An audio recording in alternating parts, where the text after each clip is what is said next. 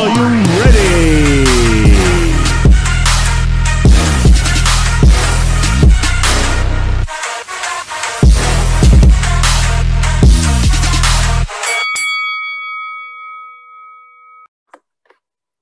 Welcome to JG's Fight Talk, sponsored by Rich's Boxing and Limitless Creations. And with me now, the man of the moment, Marcus Morrison. How you doing, Marcus? I'm good, mate. I'm well. Are you? Yeah, good? Really well, thanks. It's been a bit of a day, but we got there. We're there now. Exactly. How's things anyway? How's things going? Training-wise, training's going brilliant. I feel in the best possible place I could be, and I've got not much to focus on now apart from getting ready for this fight and being ready come May 1st. Yeah, big card as well. Parker Chisora, Taylor Jonas. There's some big names on there already, and you're in the mix.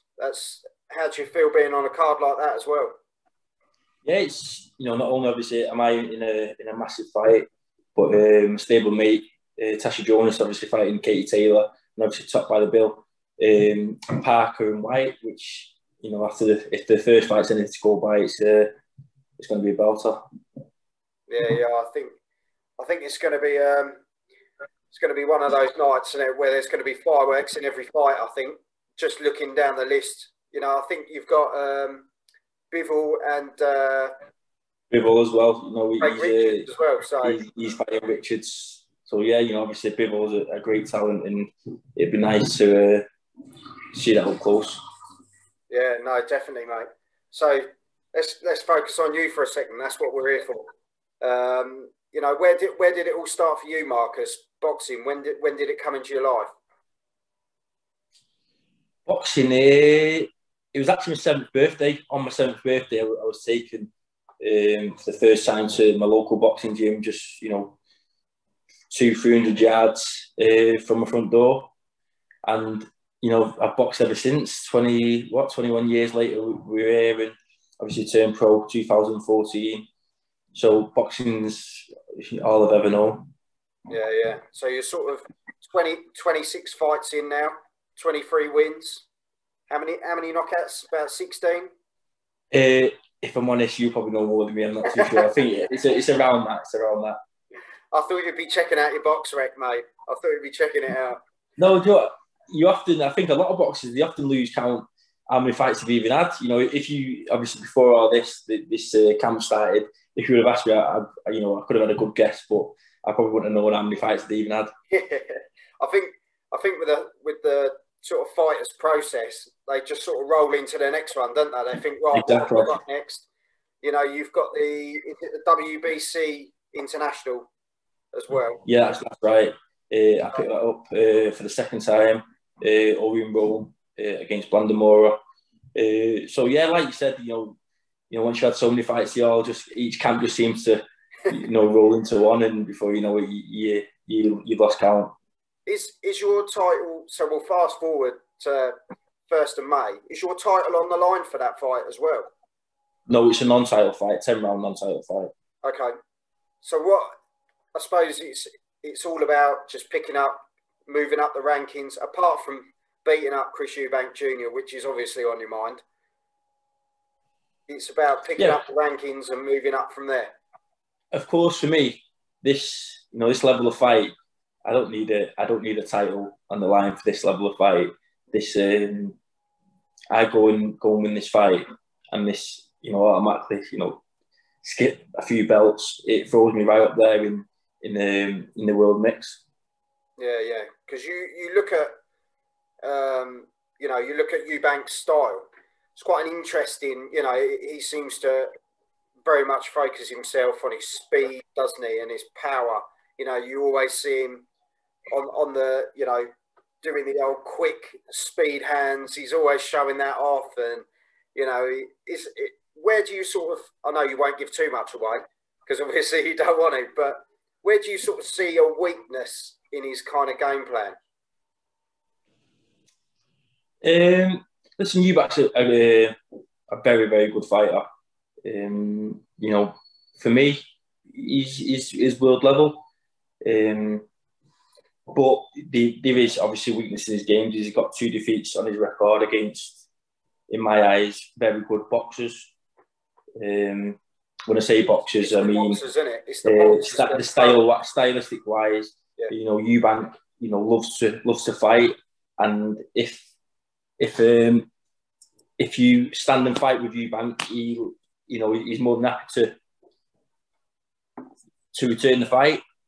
Obviously, he's come stuck twice now again, like I said, against good boxers. So I think to beat a fighter like Eubank, you've got to be able to box very well, but be able to fight when you have to. Yeah. Because I think if we go back, it was the World Boxing Super Series, wasn't it, that he fought in, and it was against Groves, wasn't it? Groves, yeah. And Groves never really wanted to go in the fight, did he? He kept him at distance. Boxed really, probably the best boxing performance Groves had put up to that point, and that seemed to, beat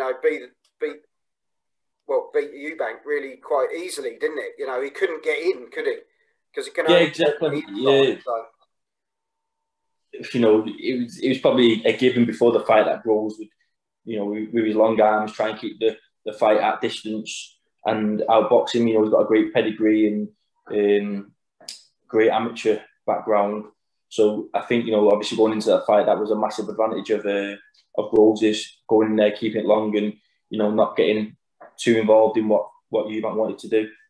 Yeah. So as you were saying, it's a case of you've got to just see how he approaches the fight as to how your game plan. I'm sure you've got several game plans with Joe already set up. I know Joe's brilliant sort of tactician with how to work fights. He's done it a long time, hasn't he? So it'd be interesting to see how he approaches as to what game plan you go with.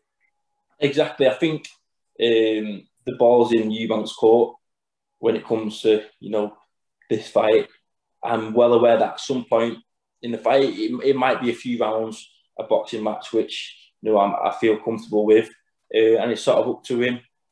Because at some stage he's going to revert. I think he's been working on his boxing, his long range boxing, and with his new trainer. But failing that works, I know Dog will always revert back to what he knows, and that'll be getting up close and fighting, which he does very well. And at that point, that's when the fight will really start, and the big shots will be let off from both sides, and we'll go in there and we'll see what happens at that point. Yeah, to be honest, mate, I'm really looking forward to it. I think it's going to be a bit of a war because, as you say, that's all he knows, and that's kind of all he can bring to the table based on what he's done previously. Because obviously he was one of these that likes to train himself, and I've never quite understood that, but. Trainers train and boxers box. Do you know what I mean? It's a strange one, isn't it? But I'm really looking forward to it, and I think as the card as it is already, I know that fighters don't normally predict for themselves, but how do you predict the fight going? Like I said, it depends what Eubank wants to do. I feel like it will be. Maybe cage early on. I think he'll try and use his boxing skills, which is maybe picked up of recent. And then, like I said, it will catch fire when shots start to land. And, like I said, from both sides, that's when I think the fight will catch fire. And it'll get exciting for the fans. It'll be an exciting fight for the fans. Yeah. Because it's no disrespect to you, but you've had a lot of people write you off before this fight. Yeah, of course, So massively. What do you say to those people that have written you off? Do you know what? I'm not going to say nothing. I'm going to say, come fight night, we'll see. And whatever happens in there, the fans, trust me, they're in for a treat. Yeah, no. As I say, I'm really looking forward to it, and the 4 fights that are already on the card, it's making it look a great night already. And personally, the headliner should have been Jonas and Taylor. That's, to me, is an incredible incredible fight with everything on the line as well, especially Yeah, your stable mate. How do you see that one going? When the fight was announced, I think 80% of the comments, all over social media, whether it was Instagram, Twitter, it was the same response that, their fight should have been top of the bill. And look, they've got an argument for that. It's a great fight, Katie Taylor, all the belts, Tasha Jonas, they've got a past, they fought before, and I think women's boxing being so big now, it's it's not a case of when you used to think of boxing, you used to think of two men. These women now can really fight, like as good as, if not better. So it's well worthy of topping a bill, a huge bill like this. And again, I think that's an exciting fight. Obviously, Katie Taylor, great fighter, but Tash in the gym, she's on fire at the minute, and I'm really excited for that one. So if I gave you £1, Marcus, because I'm not giving you any more than that, what who are you putting it on? Tasha, 100%. Yeah. 100%. She, people are forgetting that Tasha's, got a great pedigree as well in the amateurs, but this is a different ball game now. It's say it's a completely different sport from the amateurs. Listen, Kate Taylor is a great talent, unbelievable talent, and she's paved the way for women's boxing. She's done huge things, and if it wasn't for Katie, then women's boxing wouldn't be where it is now. And there's been a lot of boxers on her tail, trying to catch up. And I think Tasha's well up there, and deservedly gets a shot. And I'm confident that she'll take it with both hands. Yeah. No, I just love how you speak so passionately about her, and it's not just because she's your stable mate. It's because her ability speaks for itself, doesn't it? You look at her previous fights, and she's just quality, isn't she? Absolute quality. Yeah, technically she's unbelievable. Problems for anybody, southpaw, tricky. So I just think if anyone's going to give Kate Taylor huge problems, it is Tasha. And I think people think, obviously, after a loss, a lot of people wrote her off. But I'm not just confident because she's my stable mate. I'm confident because, as well as that, I see her day in, day out, how good she is. Whether it's on the pads or inspiring.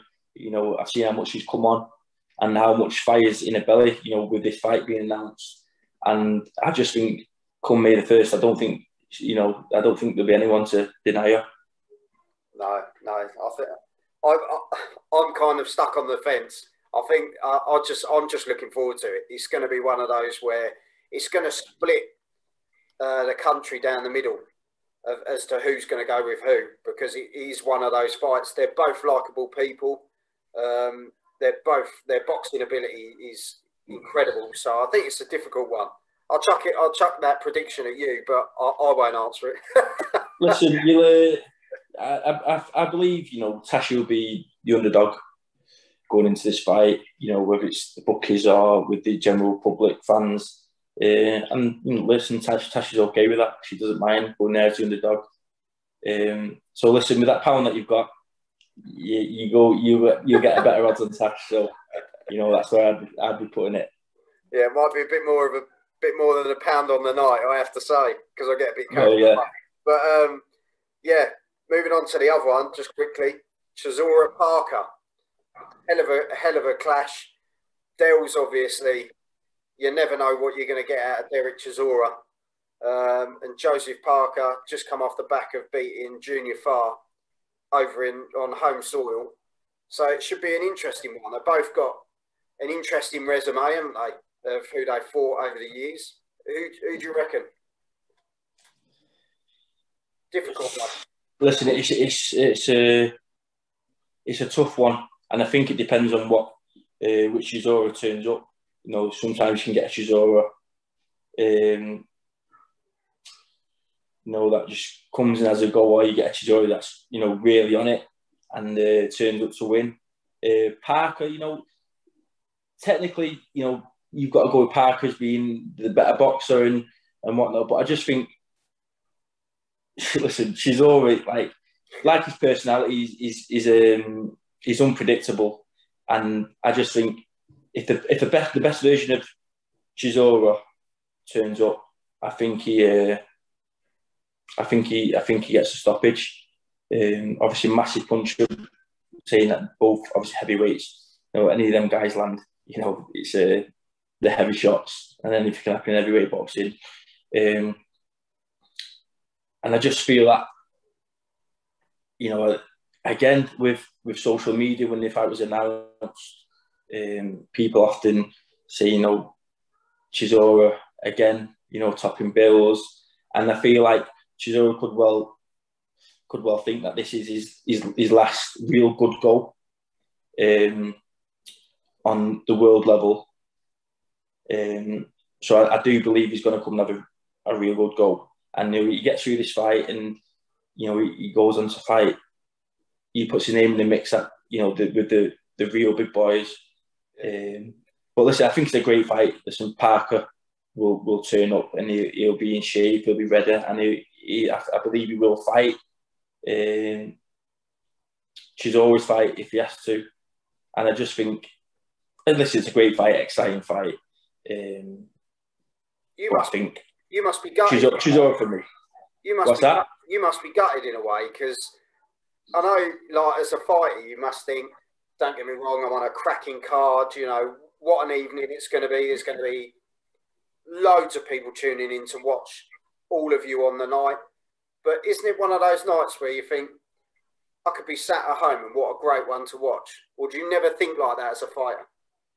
Listen, there's been times when I've been at fights, and there's nothing better than being ringside for a massive fight like that. But listen, there's times when I often think I could be tucked up on the couch watching a huge fight. But to be up close, especially with the heavyweights, being up close and hearing the punches land, and I don't know what's happening with fans and stuff. It's going to be behind closed doors, and not have that same atmosphere. But listen, it's a great fight, and I can't wait to be up close watching it. Yeah. I think fans or no fans, which I think at that point it will probably still be no fans. It's just going to be amazing, isn't it? It's just going to be one of those where you just want to see it. It doesn't matter, like, whether the fans are there or not. There's going to be so many people tuning in. And as you say, it's a different kind of atmosphere, isn't it?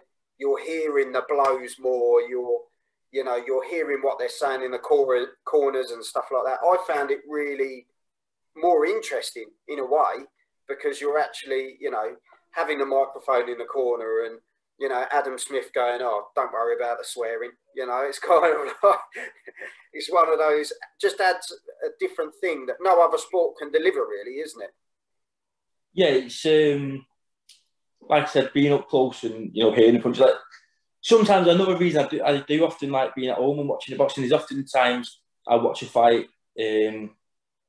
live there ringside, and I've one way of seeing it, the way I seen the fight, and then I come home and you see it from a different angle, and commentary and all the rest of it, and your mind can be changed. So I do often like to watch fights, both there, and then come home and watch them on TV.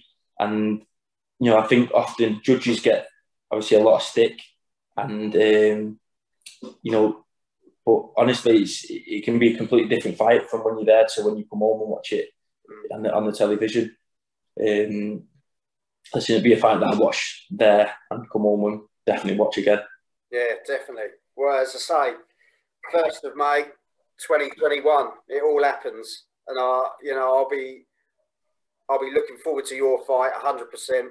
As I was saying, before we came on, it's going to be one of those. There's going to be a lot of people out there that want someone to turn up and shut Eubank up, and it's going to be one of those. I think you're going to have so many fans on the night, and it's just going to be a cracker, mate. I'm really looking forward to it already, and it seems so far away, doesn't it? But But time's just flown by this year, so yeah. Look, we've been in lockdown for over a year now. yeah. So we've got what, 5 weeks. Listen, it's nothing. It'll be here before we know it. And I've just got to make sure these next 5 weeks now really knuckle down and prepare the best I can. And you know, that's exactly what I'm doing. And come May the 1st, you know, I'll be as ready as I'll ever be. So how long are you in camp for, Marcus? When do you finish your last training session before? Because I assume you'll be going into the bubble, won't you, as well? Yeah, the bubble will be, what, a few days, maybe 5 days, 6 days before, maybe. But I often use that last week just to, you know, wind down and start to relax. Nothing too hard. Look, it's been, what, by the time the fight comes round, I'd have had about close to 8 weeks notice of the fight. I was in training weeks before that. So I feel like I've stayed ready. Yeah. And I've had a good camp. 8 weeks is plenty of time when you're already fit to start to prepare for an opponent. And I just think this is perfect time for me. It's great time. I'm 28 years of age, coming into my prime. The time just feels right now. Yeah. No, you can see it, mate. You're in great shape. You know, I see the photos and the videos being put out, and you know, you look ready, and you've got a good team around you as well. And as you say, a good stable around you as well, which is good. You pick up that vibes from the other fighters as well. So, Marcus, I wish you all the best, mate. And I appreciate it. As I say, I'll be watching it. We on this channel we do a live watch along on the night. So we obviously don't show the fight, but we do like a live commentary over the top. And yeah, we'll be definitely doing your fight. It's one we've got written down all ready to go. So yeah, thanks for your time, mate. And I wish you all the best. I appreciate it. Expect fireworks and, you know, don't blink. Yeah, no, definitely, mate. I'm looking forward to it. But thanks for coming on, mate. It. Really appreciate it. You're welcome. No problem. You take care, mate. Take care.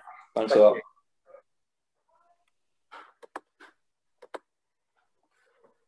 Marcus Morrison, what a top bloke. Looking forward to seeing him fighting on 1st of May against Eubank Jr. I know there's a lot of people out there that want to see him do the business and get it done.